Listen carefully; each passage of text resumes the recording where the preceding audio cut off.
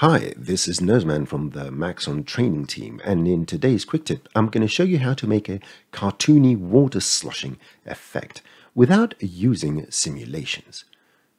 In this scene I have a cylinder primitive and an oversized editable cube whose axes I've moved further down. I'm going to put them both under a Boolean object so that the cube is subtracted from the cylinder.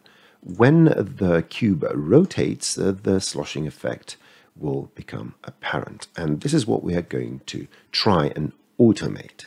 I'm going to go to my front view, and from the character menu, I'm going to add a joint object, and I'm going to add a null.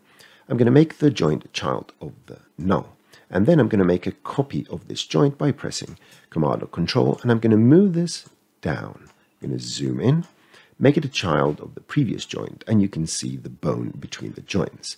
I'm going to do the same thing with this joint. I'm going to make a copy, I'm going to move it down, and I'm going to make it a child.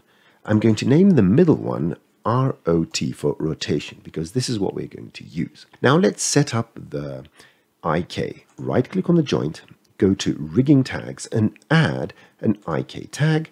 Go to the tag and put the last joint in the end, and then go to the dynamics, enable them, set strength to 0, drag to 0, and rotation hold to 0. What's going to happen now is if you press play and move the null, we're going to get that little dynamic effect on the joint. Stop, undo, and let's see how we can transfer that rotation to the cube. I'm going to do it indirectly. I'm going to go to the cube, right-click, go to the rigging tags, and add a constraint tag. And I need a spring constraint to add a bit more springiness to it. I only need the rotation, so no position, and get the rotation and put it here where it says target. So now if I press play and I move the null, you will see that the cube rotates as a second joint, but we're still quite not done. Stop, undo.